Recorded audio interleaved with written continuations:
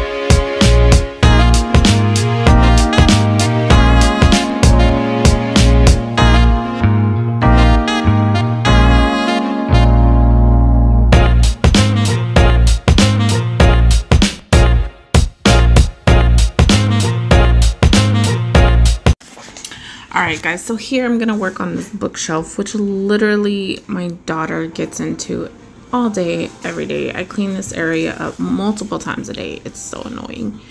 And I'm honestly thinking about just getting rid of it. Like, it doesn't have much structure. It's very wobbly.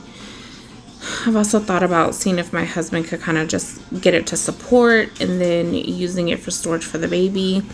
If anyone has any sharing room, storage, nursery type ideas, please leave it down in the comments below. It's gonna be me and my husband, of course, baby girl, and the new baby all in this room. Like, we have outgrown this house. It's ridiculous. So if you have any suggestions, please leave them in the comments down below. Keep the shelf, not keep the shelf. What do you guys think? Let me know.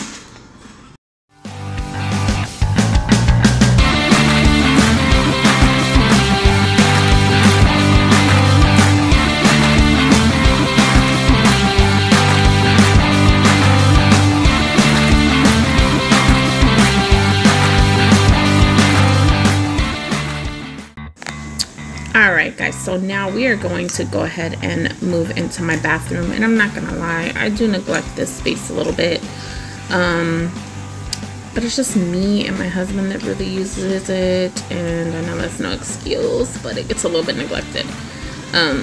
You'll see when I get into the other bathroom, that bathroom with all these boys is the bathroom that I have to clean like every other day. But we're gonna go ahead and get this little bathroom taken care of.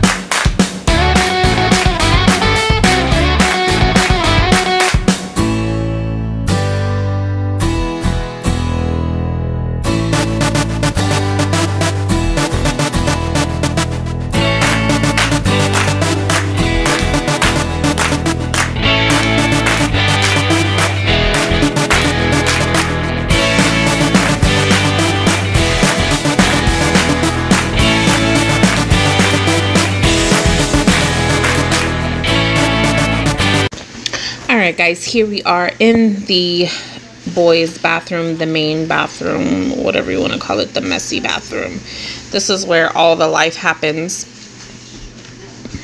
But sorry, it took me a minute to realize that I wasn't exactly in focus or in the screen a minute ago. But I was just basically using this bathroom bleach cleaner spray to go ahead and wipe off all the counters and the cabinets and footstool and any of those surfaces that are just kind of in the bathroom before I move on to the dreaded toilet. You know how that is.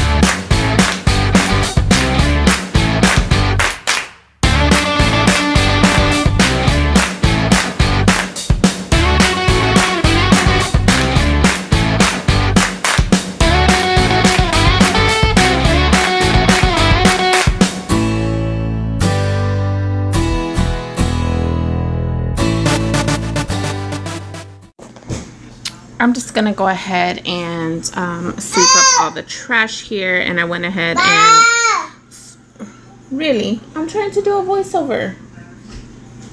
Sweep up all the trash here, and I went ahead and just swept the dust off of that vent that's right there, and that's gonna be it. I'm gonna start this load of laundry that I went ahead and gathered from my room and a few things that were in the bathroom, and literally that was my speed clean type of morning.